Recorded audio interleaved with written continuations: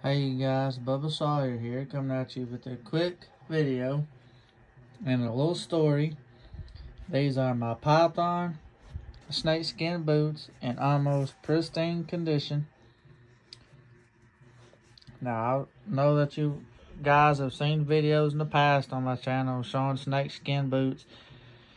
These are not the same boots. These are entirely different. The ones I had in my videos, I end up selling because it was too tight. Anyway, these boots here, I've had them about 2 years.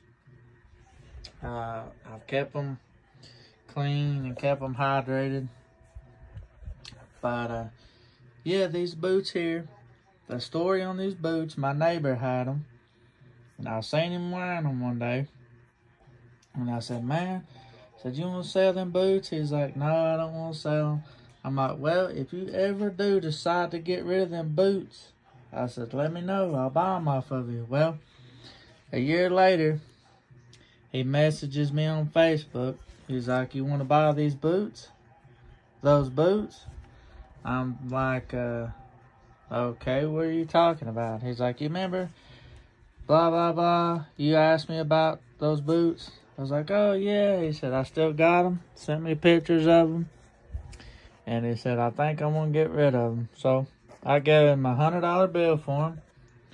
The brand of them are Cowtown boots. They're made in USA. They're really soft. I mean, I love wearing them. I don't wear them a whole lot because I'm afraid of damaging them. And they also came with this harness that's removable. Harness buckle.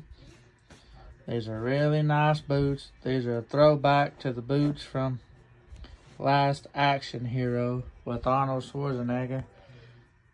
But it didn't have the straps in the movie.